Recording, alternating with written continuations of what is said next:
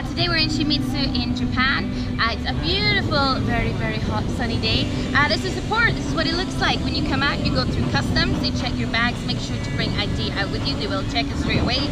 And then we've got a beautiful little market as soon as you get up here.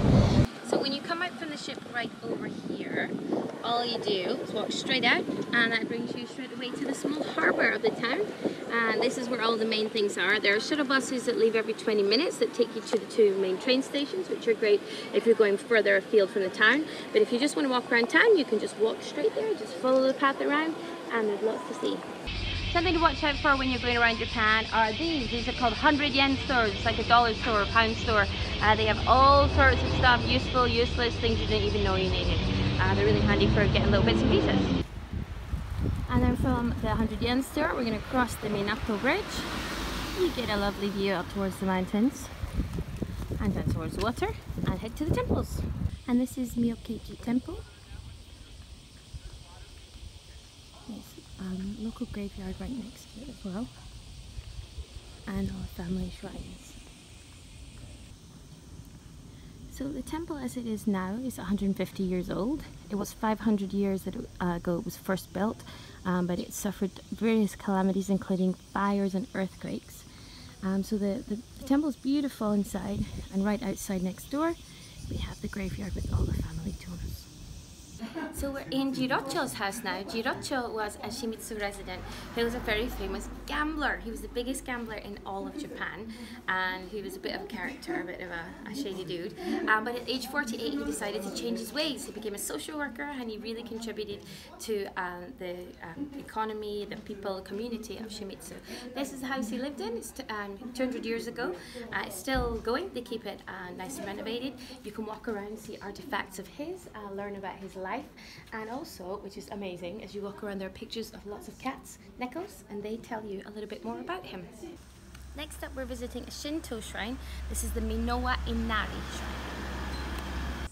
Ladies here, don't drink. They're finally cleaned.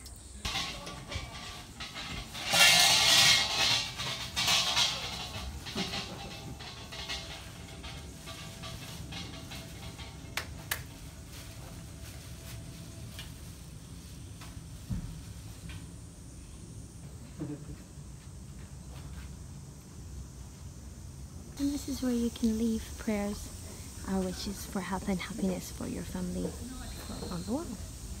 And as you walk around the shrine, you'll see there's a lot of kitsune, which are foxes.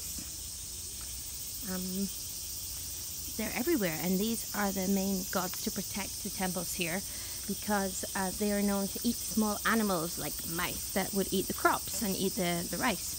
And so they protect the shrine and protect the people from their food being eaten by little critters. Our next place we're stopping is here, Jirocho of Shimizu. There's Edo period traveler dress here, and this is Shimizu Jiroko's Sailor Lodge. It's a small museum. It's free to enter, and this is where you can try on some clothes too.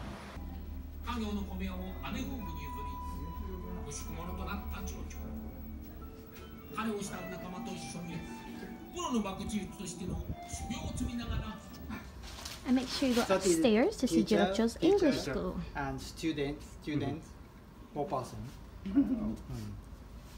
Hello, welcome to Shimizu.